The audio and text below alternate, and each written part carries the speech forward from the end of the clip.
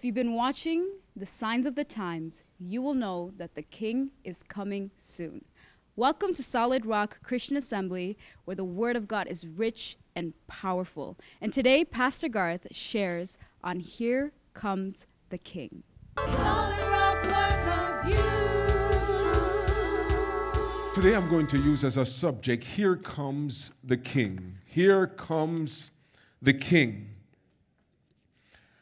It has been many, many centuries since the promise of this powerful king that would by far surpass all the kings in Israel's history.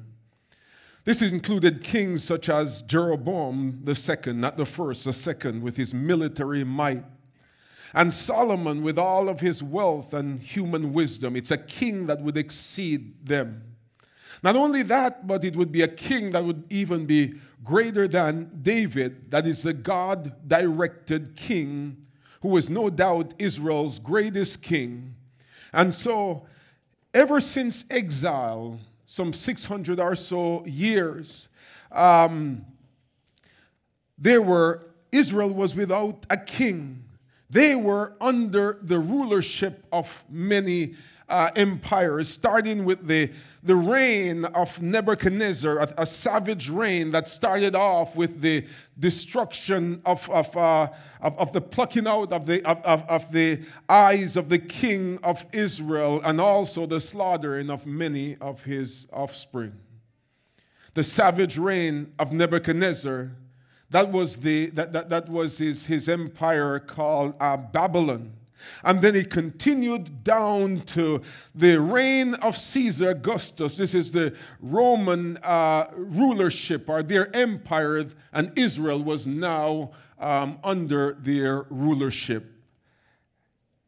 And so they waited down through the century for God to interrupt the goings, and for God to interrupt all that was happening there, to bring forth a king that would ultimately be the pinnacle of what God would do in the history of Israel. There was great anticipation as it relates to this king. A lot of challenges. Israel has had some very, very difficult time, very, very challenging moments. But all of this was to be interrupted with the birth of this long-awaited king.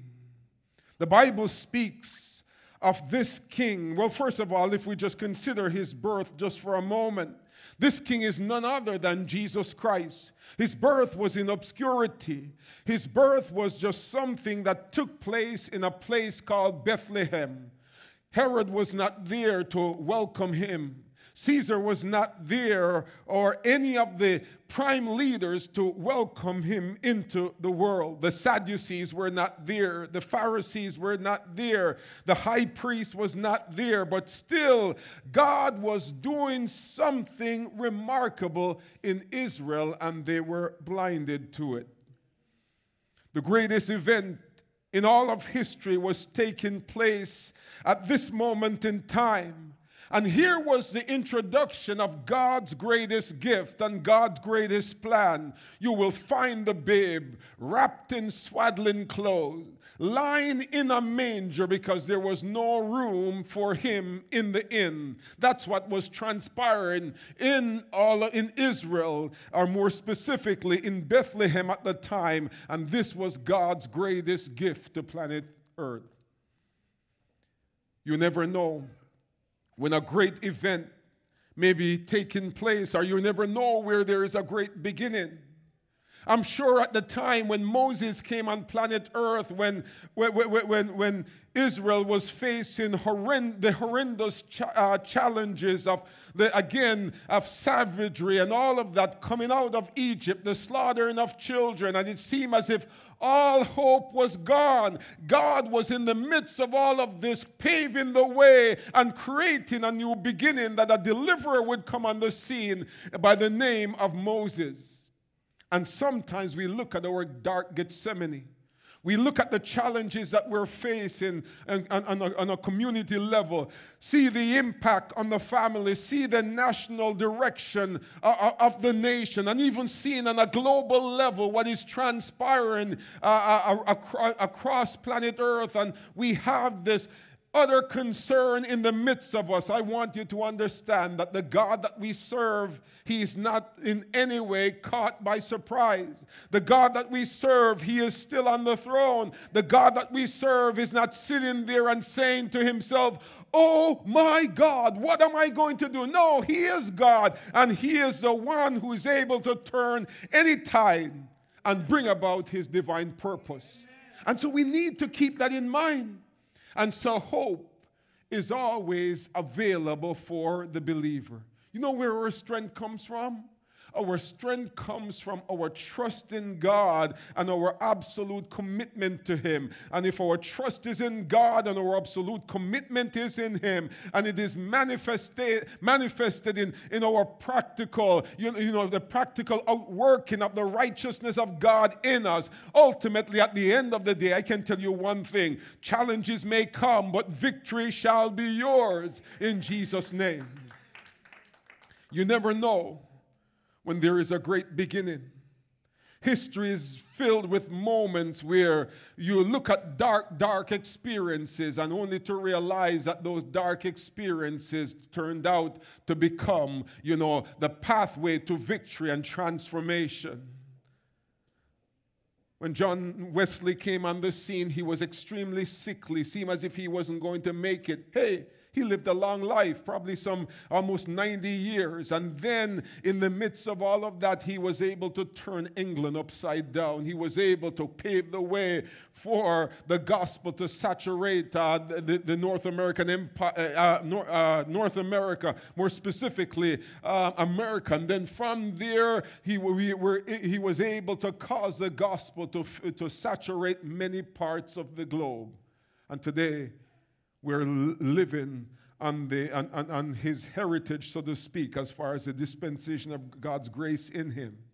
We can never look at things from the outward part and draw a conclusion. And I'm so happy for that, because some days things do look challenging. But the God that we serve, He's still alive, He's still on the throne. And so God specializes in taking people out of the low places and bringing them into the high places. God specializes in taking people who humble themselves, and then He said to them, he who humbles himself will be exalted. And then God specializes also in taking people from the high place to the low place. He who exalts himself shall be abased. You never know when a great event may be transpiring in the world. We never knew, or we never know, where a great beginning may be happening. Every arrival of a new soul in the world is a mystery and a shut casket of possibilities. God is able to cause the things that we would consider as, our ultimate doom. God is able to take it, to let it become our ultimate victory.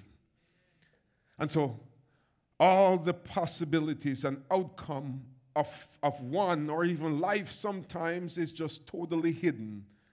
And God is able to use them for His honor and for His glory. And it doesn't matter your moment, it doesn't matter your season and all of that. God can bring you answers to deep things at very late phases in life. Ask Hannah or Anna, and she will tell you, I waited in the temple for many, many years, and here I am today as an old lady, and God has caused my eyes to be open to see His eternal plan. And God is able to do that. Not only that, but ask other individuals there.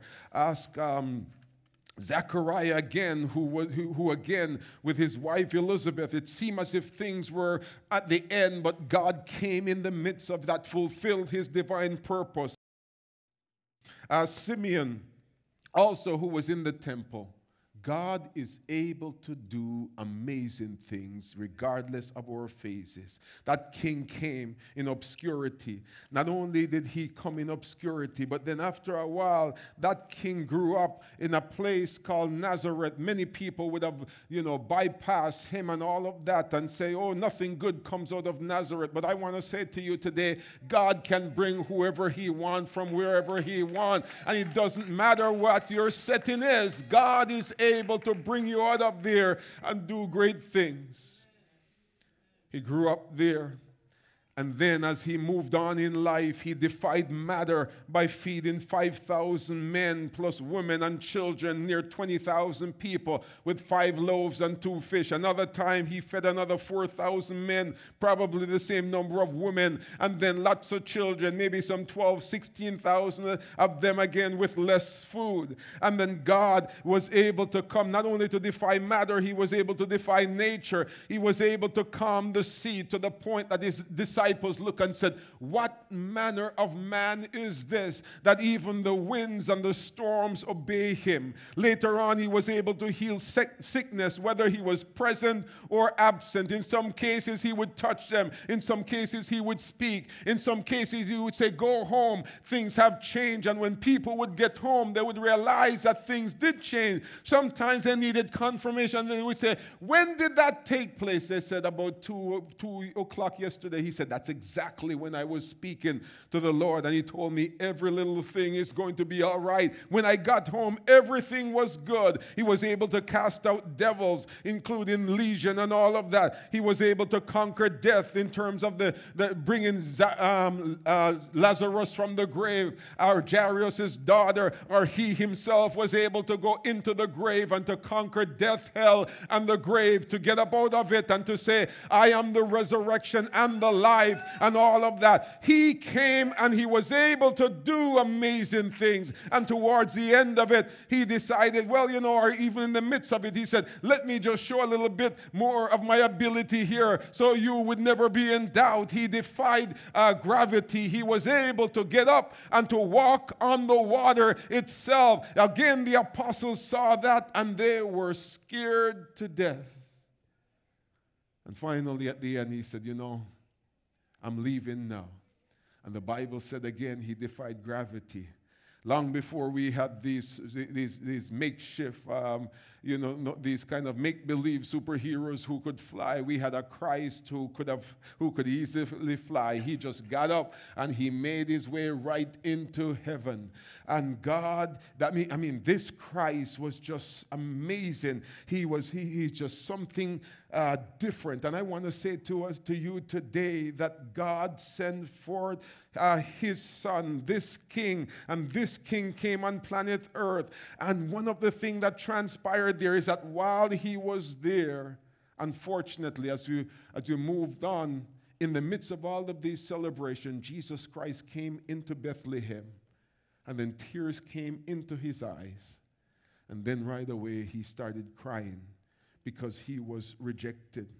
This was the climatic moment in Israel history, and then as Jesus got into Israel, got into Jerusalem, the Bible said as he came there, and the people were there crying Hosanna and all of that, people were there celebrating, screaming about him and all of that. But in the midst of all of that, Jesus stopped He stopped for a moment, he looked, and then tears started coming to his eyes because he recognized that these very people who are here today cheering Hosanna will, in a matter of days, turn against him and say, crucify him. We do not want him, and all of that. This Christ was rejected.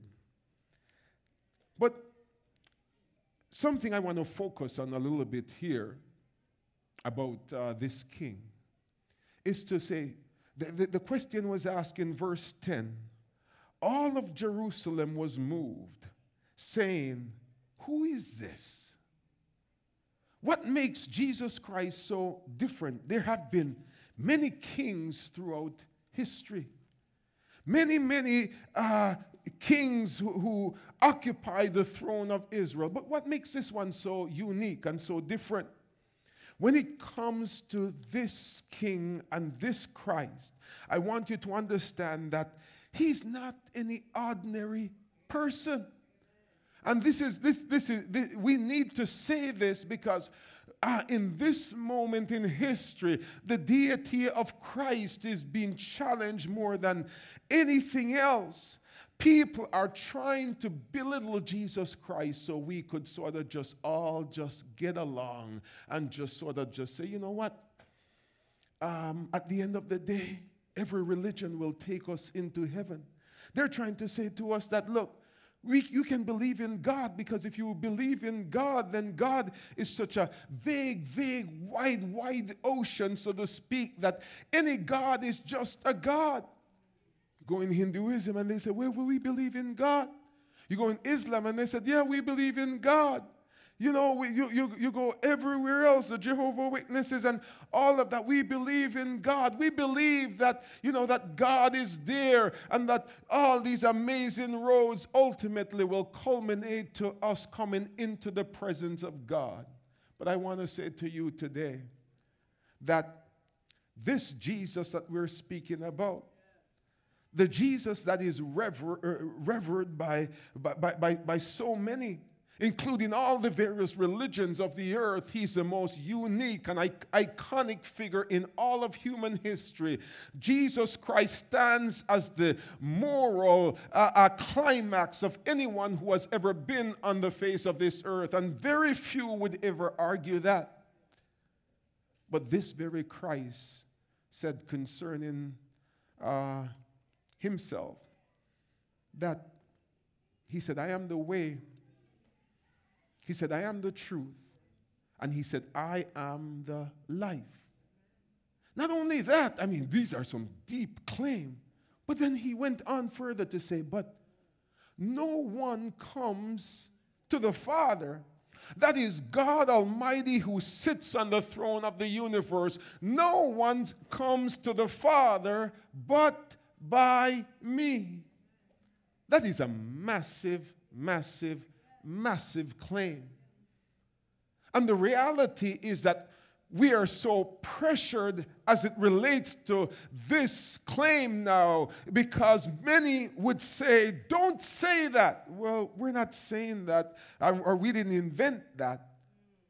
It's there from the Word of God, and it came from his own mouth. He's the one that's declaring it, that said, yes, there have been kings. Yes, there have been all kinds of amazing kings. But there is only one King of Kings. There is only one Lord of Lords. There is one God of gods. He's saying that ultimately at the end of the day, every other God is an idol, but I am God. I mean, that's what he is saying. And if we examine the history, the personality, the message of Jesus Christ, we realize that he was a uniquely outstanding individual. And when we look at his teaching, we realize that his brilliance was out of this world. And so we in no way can ever conclude that he did not know what he was saying. He knew exactly what he was saying. He is the epitome of holy living. Yet at the same time, he declared that. I want to ask you today, has there ever been another holy man or woman in Scripture who has ever made such outrageous claim? No, they would not dare make such a claim. Moses would not in any way do that, even though he is kind of like the Old Testament. He's kind of like the lawgiver. He is the individual that when we think of Israel's great history of men and women of God who committed themselves and did great things, when we think of them, we think of Moses. And Moses by no means would ever do that. David would never do that. Daniel wouldn't. None of the prophets, Elijah wouldn't. No one would ever do anything like that. As a matter of fact, when we move into phases where anyone would even dare try to give these men or women praise beyond what they should, they quickly would say, no, no, no, please don't do that. I am a man just like you. I need help just like you. John the Baptist said concerning him, the greatest of all when we consider the history of God's working in people's life, Jesus made reference to John the Baptist as the very pinnacle of it all. And John the Baptist said, I am not worthy. There is one who's coming after me, whose latchet I'm not able to loose, whose shoes I'm not even able to, to put on or anything like that, because he was before me, even though I was born before him. And at the same time, he is worthy. He said, no, no, no, no, I can't baptize you. There was a recognition of him. But here's the thing. Jesus didn't come there and say, hey, John, what you're saying about me? Because that's the normal response to anybody who would ever give any kind of praise beyond what is appropriate. They would say, no, no, no, no, no. They prefer to say, please, no praise here, no praise here. Let's give God the glory. But Jesus wasn't like that. Jesus took the praise. Jesus took the worship. Jesus talks about himself in amazing ways, and everyone around him dealt with him differently. And so this was no ordinary king. Here comes the king. Who is this? I want to say to you today that we're not dealing with no ordinary king coming out of Israel history, but we're dealing with God Almighty himself. We're dealing with the Ancient of Days. We're dealing with the one who is co-creator with God the Father. We're dealing with the one who was long before Moses and everyone else. He was on the throne, and he condescended and took on human form. When it comes to Christ, there is no two-way about him. It's either he is Lord of all, or he's not Lord at all. And we've come to recognize that this Christ, when you consider Jesus, he forgave sin, he accepted worship, he was raised from the grave. Jesus Christ was the most fluent individual when it came to the things of heaven. I mean, Paul talked about being caught up in the spirit and into the third heaven, and he said, I heard things that were that humans were not to utter any at all. He's saying this thing, as a matter of fact, this revelation, when God gave it to me, God decided to cause a buffeter to come upon me, a messenger of Satan to keep me humble, so I would not go out there and start to declare these things, lest anyone should come and exalt me in any way.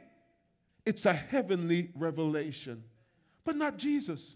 Jesus comes on the scene and he talks about heaven like this. Hey, he just talks about heaven and this is what transpired in heaven. My Father is in heaven. I was up there also. I came down from heaven.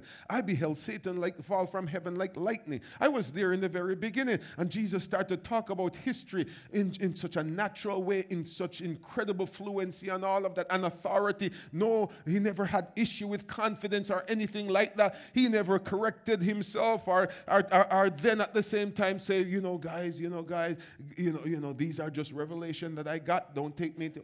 No, Jesus just dealt with it in such an incredible, fluent way. When he's talking about the Father, he talked before that we talked about the Father like the great God of glory, the Holy One, the Lord and Jehovah and things like that. They talk about God as a transcendent one. When Jesus came and started to talk about God, Jesus started to talk about him. Yeah, my Father and I. Yep. My Father worked, and so do I. Oh, my Father, if it be possible, let this cup pass away, but not my will, but your will be done. Oh, Father, glorify me with the glory I had when we were together in heaven and all of that. And then he said, Father, remember these apostles I'm praying for. Consistently, he made reference to him as Daddy and all of that. That kind of a thing that he and I are, And people are like, no. he is just an ordinary man. Well, you know, the first person who ever destroyed all of that was Christ himself. He talked about God with such fluency. Angels were just normal behavior. Oh yeah, as far as marriage, you know, you guys should not divorce or anything like that. That's not the plan of God. From the very beginning, this was the plan. And then he said, when you go into heaven, furthermore, you're just going to be like the angels. The angels, they do not have male or female or anything like that. You just go up there and you're gender neutral and all of that and so forth. And he just speaks of, you know, of life in such a fluent ways when it comes to angels. I could call 10,000 angels at this point in time. So it's not like Lord send forth angel. I could command 10,000 angels right now to come and rescue me. But that's the way he speaks of angels. When it came to Satan and all of that, he never even made an issue about Satan as far as his power or anything like that. He just speaks to Satan as if he has no power. Satan, it is written. Satan, it is written. Satan, as a matter of fact, get thee behind me, Satan, and all of that. And then the Bible, Satan fled and left him for a season. When Satan come with all of his hosts, in the case of legion, and many of them, and say, we are legion because we are many. Jesus Christ just said, you know, out of them. And then right away, satanic hosts start to beg and say, please, please, please, please don't send us here. Don't send us into the abyss. Because he knew he was not dealing with an ordinary king who came there like David. But here was the king who had the ability to speak to demonic hosts and to send them right into the abyss. He was not an ordinary person by any means. He talked about the afterlife like it's nothing. He said, look, as a matter of fact, he said, I'm going to be leaving soon. But he said, let not your heart be troubled. You believe in God, believe also in me. In my Father's house are many mansions. If it were not so, I would not have told you. In other words, I know this thing. I've been up there. I see it. I made it and all of that. And he said, I go to prepare a place for you. And if I go to prepare a place for you, I'll come again and receive you unto myself, that where I am, you may be there also. It's just a natural, fluent conversation as it relates to the afterlife. Don't you know, you're going to sit with me in my Father's kingdom. You're going to be judging angels and different things like that. And he continued to talk about it like it's really nothing. Why? Because he was not an ordinary person, and he is not the equivalent of Krishna. He's not the equivalent of Buddha. He's not the equivalent of Muhammad. He exceeds every single one of them. He's by far, well beyond them. You've never heard Krishna talk about himself in any remarkable way. You've never heard anything about Buddha beyond whatever. You've never heard anything about Muhammad or anything beyond, the fact that Muhammad was just a man. But Jesus Christ, it's a different level we're dealing right now. I hope your eyes have been opened to the truth that is present today, that the King is returning soon. And we thank you for joining us at Solid Rock Christian Assembly, where we love the Word of God because it has a power to transform. And so we invite you to join us on a Wednesday at 7 p.m. for our Bible study so that you can grow in your faith. And visit us on Sunday mornings for our 10:30 worship service, like our Facebook page, and visit our YouTube channel for more sermons. We look forward to seeing you again at The Rock. Solid Rock welcomes you.